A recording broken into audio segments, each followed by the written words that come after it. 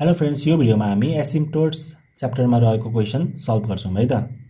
Question चाहिँ हामीलाई के दिएको छ, find the asymptotes of the following curve भनेर कर्व चाहिँ के दिएको छ त, x³ - 2y³ + 2x² minus xy² plus xy minus y² plus 1 equals to 0 हामीलाई यो कर्व दिएको छ है। अब हामीले यो कर्वको एसिम्प्टोट्स चाहिँ फाइन्ड गर्नु पर्यो।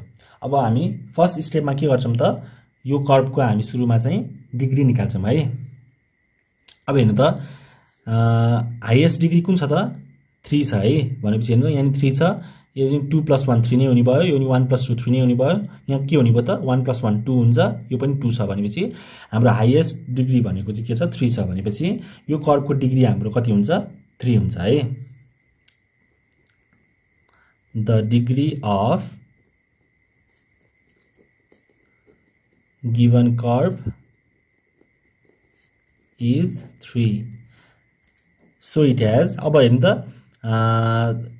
डिग्री 3 भएपछि हाम्रो एसिम्प्टोट पनि 3टै हुन्छ है। जति डिग्री हुन्छ त्यति नै हाम्रो एसिम्प्टोट हुन्छ। So it has almost 3 asymptotes. ल फर्स्ट स्टेप भनेको डिग्री निकाल्यौं हामीले हैन। डिग्री निकाल्ने अनि त्यसपछि कतिवटा एसिम्प्टोट्स हुँदो रहेछ भनेर फाइन्ड गर्नु पर्यो। 3टा हुँदो रहेछ है। अब के गर्नु पर्छ, सेकेन्ड स्टेप भनेको यहाँ हेर्नु त, in n degree equation if x⁴n and y⁴n are absent then the curve has parallel asymptotes.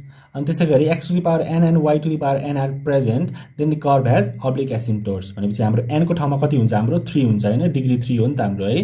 भनेपछि x⁴ र y⁴ एब्सेन्ट भयो भने प्यारलल एसिम्प्टोट हुने भयो, x⁴ र y⁴ प्रेजेन्ट भयो भने के हुने भयो त, अब्लिक एसिम्प्टोट हुने भयो है। त्यो हामीले चेक गर्नु पर्यो। अब यहाँ हेर्नु त, x⁴ पनि छ, y⁴ पनि छ। भनेपछि दुईटै प्रेजेन्ट छ। भनेपछि हाम्रो अब्लिक एसिम्प्टोट मात्रै हुने भयो है। त्यसलाई ल्याङ्ग्वेजमा लेखौँ यहाँनिर, since x⁴ and y⁴ are present, so curve has only कुन एसिम्प्टोट त, अब्लिक एसिम्प्टोट्स है। Oblique asymptotes. अब यति गरिसकेपछि हामीले अब्लिक एसिम्प्टोट एज्युम गर्नुपर्ने हुन्छ है। Late y = mx + c equation 1 मा no be the oblique asymptote.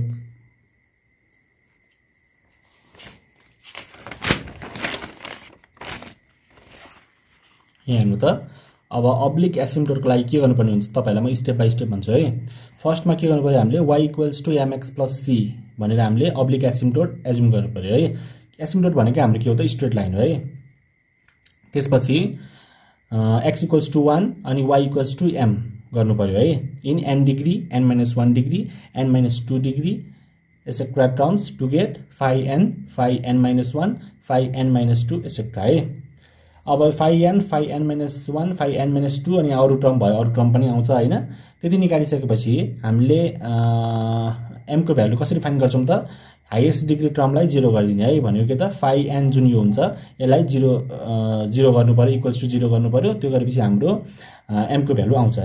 अहिले त्यति गरौँ, त्यसपछि अरु गरौँ है त।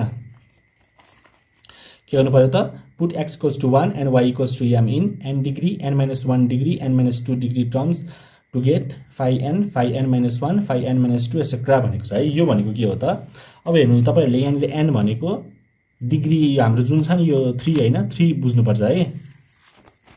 भनेपछि अब पुट x = 1 अनि y = के त, m है। इन n डिग्री भनेको के हो, हाम्रो 3rd डिग्री हैन, 3rd डिग्री टर्म भइहाल्यो। त्यसैगरी n - 1 डिग्री भनेको 3 - 1 ले सेकेन्ड भयो। अनि अर्को एन्ड, अब कुन हुन्छ त अर्को, n - 2 भनेको फर्स्ट टर्म्स। अब फर्स्टमा 3rd डिग्री टर्मलाई हेरौँ है त। हेर्नु त कुन कुन छ त, x क्यूब भइहाल्यो, y क्यूब भइहाल्यो, अनि यहाँ पनि x स्क्वायर y यो पनि थर्डै भइहाल्यो, थर्ड डिग्री टर्मै हैन। त्यसैगरी xy स्क्वायर पनि थर्ड डिग्री टर्म भइहाल्यो, अनि xy यो सेकेन्ड भइहाल्यो, यो y स्क्वायर यो पनि सेकेन्ड भयो है। भनेपछि हाम्रो third degree टर्ममा x = 1 y = m गरेर phi n भनेको कि हाम्रो 3 भनेपछि phi 3 भनेको हेर्नु त 1 राख्नु पर्यो है, 1 हुने भयो -2 अनि y क्यूब भनेको m क्यूब हुने भयो हैन। त्यसैगरी प्लस 2 x स्क्वायर भनेको 1 हुने भयो, y भनेको m हुने भयो, अनि माइनस x भनेको 1 हुने भयो, y स्क्वायर भनेपछि m स्क्वायर हुने भयो हैन, m स्क्वायर अरुमा परेन है। थर्ड डिग्री टर्ममा मात्र राख्ने है। त्यसैगरी अब सेकेन्डको पालो phi 2 अब सेकेन्डमा मात्र राख्ने है। सेकेन्ड भनेपछि हाम्रो यो xy र माइनस अनि y स्क्वायर यही मात्र छ हैन। भनेपछि xy मा राख्दा के हुन्छ त 1 * m ले m हुने भयो, माइनस y स्क्वायर भनेपछि m स्क्वायर हुने भयो है। अनि अब phi 1 छ त कुनै फर्स्ट डिग्री टर्म छैन भनेपछि 0। हामीले यहाँसम्म गर्यौं है, यहाँसम्म हामीले सक्यौं। अब to find the value of m we have phi n = 0। अहिलेको हाम्रो क्वेशनको लागि n भनेको 3 छ भनेपछि phi 3 = 0 गर्नु पर्यो है। अनि हामीले m को भ्यालु निकाल्नु पर्यो। नाउ phi 3 लाई के गर्दिने त 0 गर्दिने। यसो गरेपछि अब हाम्रो m को भ्यालु आउँछ है। और के छ त phi 3 भनेको हाम्रो 1 - 2m³ + 2m - m² = 0 छ है। और अब के गर्नु पर्यो त यसलाई मिलाउने है, मिलाएर यसलाई सल्भ गर्नु पर्यो हामीले।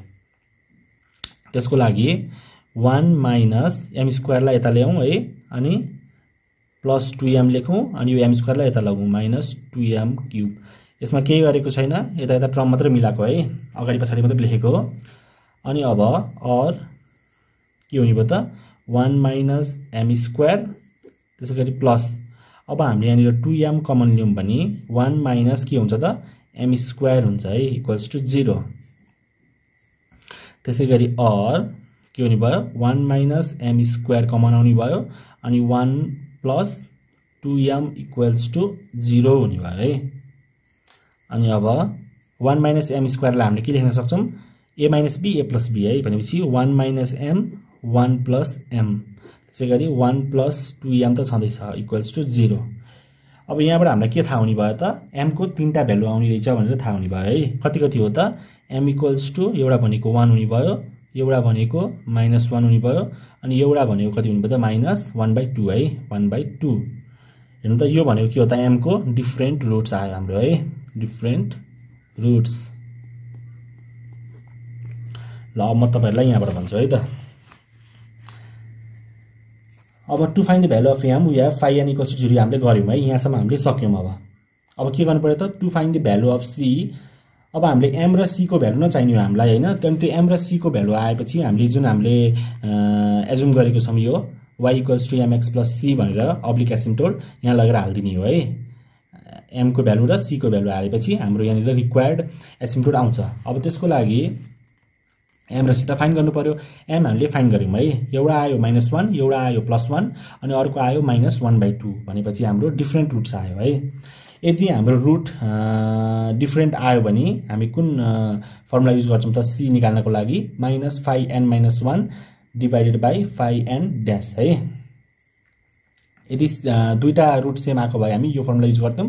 त्यसैगरी यदि तीनटा रुट सेम आएको भए हामी यो फर्मुला युज गर्थ्यौं। भनेपछि अहिले हामीले कुन फर्मुला युज गर्नु पर्यो त c = -phi n - 1 / phi n dash है त। यहाँ हेरौं to find the value of c we have c = के हो त formula -phi n - 1 / phi n dash है। यो phi n ड्याश भनेको के हो त phi n लाई डेरिभेटिभ गर्ने एकचोटी भनेको है। माइनस phi हाम्रो n भनेको कति छ त डिग्री भनेको कति छ त हाम्रो कर्वको 3 छ है। भनेपछि 3 - 1 / phi 3 ड्याश भनेपछि -phi 3 - 1 ले 2 हुने भयो, अनि बाइ phi 3 ड्याश है। c भनेको हाम्रो के हुने रहेछ त -phi 2 / phi 3 ड्याश गर्नुपर्ने रहेछ। के रहेछ त c भनेको हाम्रो -phi2 divided by phi3 dash हैन अनि or c equals to minus छँदैछ है अनि अब phi2 भनेको हाम्रो अहिले कति निक्लेको छ यहाँ हेर्नु त phi2 भनेको हाम्रो m - m स्क्वायर निक्लेको छ हैन त्यही लेखौं m - m स्क्वायर अनि डिवाइडेड बाइ phi3 ड्यास अब phi3 भनेको कति छ phi3 भनेको 1 - 2m cube plus 2m - m square छ है अनि हाम्रो phi3 ड्यास भनेको यसको डेरिभेटिभ गर्ने भनेपछि कति हुन्छ त -2 * 3 भनेको -6m स्क्वायर हुने भयो त्यसैगरी +2 हुने भयो अनि माइनस कति हुने भयो त 2m हुने भयो है त्यही यहाँनिर लेखौं के लेख्ने त अब यहाँनिर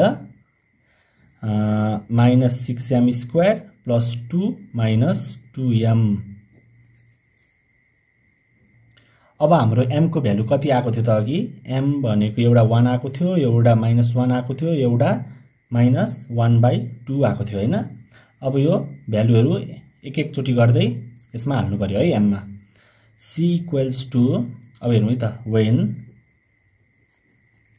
m इक्वल्स टु 1 मैले m इक्वल्स टु 1 गरे है त c भनेको के हुन्छ अब माइनस यहाँ हेर्नु त 1 माइनस के हुने भयो 1 स्क्वायर भनेपछि 1 हुने भयो डिवाइडेड बाइ -6 + 2 - 2 हुने भयो है अनि यो भनेको कति हुन्छ त 2 बाइ -2 हुने भयो यो क्यान्सल हुन्छ -2 हुने भयो है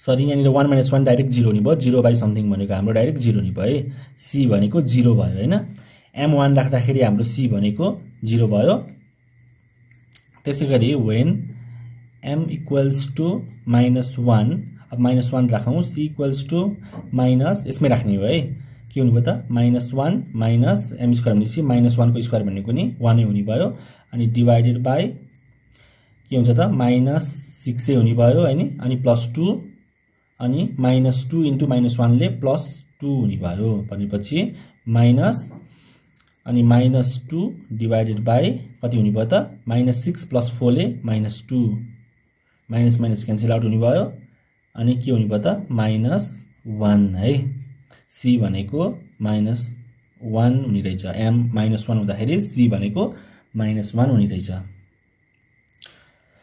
त्यसैगरी अब when m equals to -1/2 c equals to के हुने भयो त माइनस भइहाल्यो अनि m भनेको -1/2 त्यसैगरी -m स्क्वायर भनेको -1/2 को whole square divided by -6 * m square भनेको -1/2 को होल स्क्वायर अनि +2 -2 * -1/2 है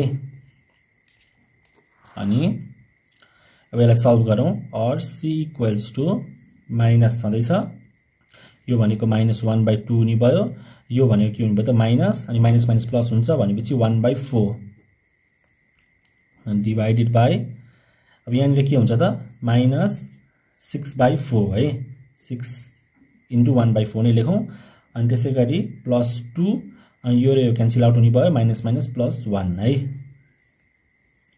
अनि और c भनेको माइनस अब यसलाई सल्भ गर्दा के हुन्छ -1/2 - 1/4 गर्दाखेरि -2 - 1 भनेको -3 हुने भयो -3/4 डिवाइडेड बाइ यहाँबाट कति हुने भयो त 3/2 - 3/2 + 3 है अनि अब और c भनेको के हुने भयो त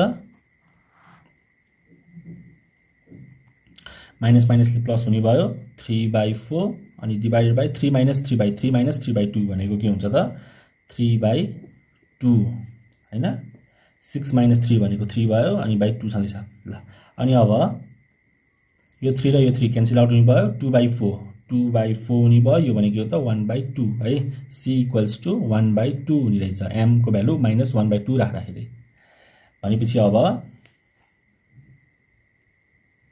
अब हामीले के गर्नु पर्यो त हामीले अब्लिक एसिम्प्टोट भनेर y = mx + c एज्युम गरेको थियौं हैन अब यसमा m को भ्यालु र c को भ्यालु राख्दै जाने है त m हाम्रो 1 हुँदाखेरि c कति थियो त 0 थियो त्यो राख्नु पर्यो एकचोटी अर्कोचोटी m को भ्यालु m को ठाउँमा -1 राख्दाखेरि c को ठाउँमा कति छ -1 राख्नु पर्यो त्यो अर्को इक्वेसन आयो त्यसैगरी m को ठाउँमा -1/2 राख्ने अनि c को ठाउँमा हामीले कति राख्नु पर्यो 1/2 राख्नु पर्यो है त्यसपछि हाम्रो अर्को इक्वेसन आउँछन् गरेर टोटल हाम्रो कतिवटा हुने भयो 3 टा इक्वेसन हुने भयो है अनि हामीले सुरुमा पनि के लेखेको थियौं त 3 एसिम्प्टोट हुन्छ भनेर लेखेको थियौं है जतिवटा डिग्री हुन्छ त्यतिवटै एसिम्प्टोट हुन्छ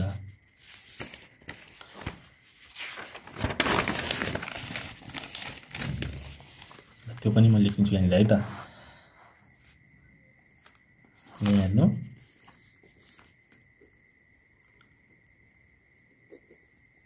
putting the value of m and c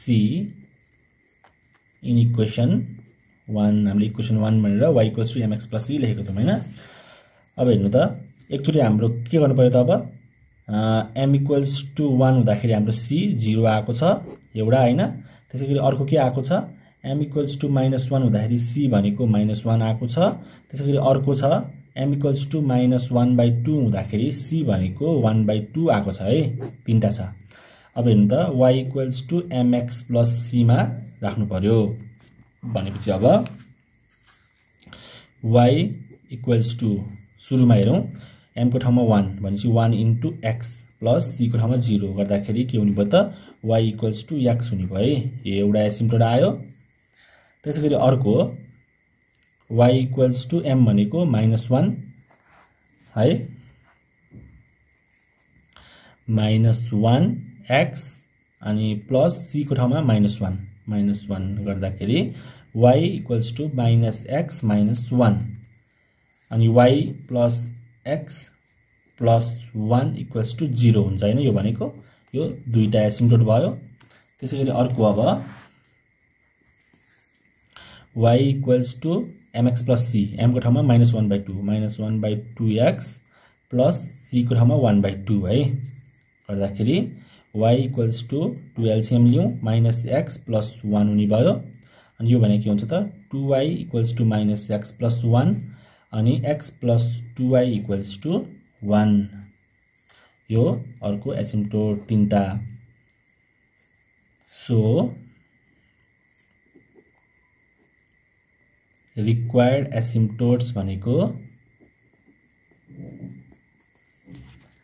अब यो तीनटा लेखिदिने है x = y एउटा अर्को भनेको y + x + 1 = 0 अर्को त्यसैगरी x + 2y = 1 को आन्सर है त ल